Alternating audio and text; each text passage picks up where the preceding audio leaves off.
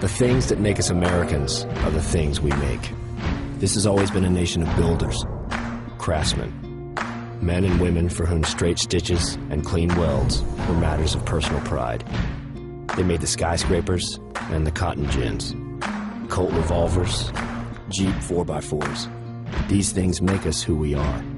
As a people, we do well when we make good things and not so well when we don't. The good news is, this can be put right. We just have to do it. And so we did. This, our newest son, was imagined, drawn, carved, stamped, hewn, and forged here in America. It is well made, and it is designed to work. This was once a country where people made things, beautiful things. And so it is again. The new Jeep Grand Cherokee.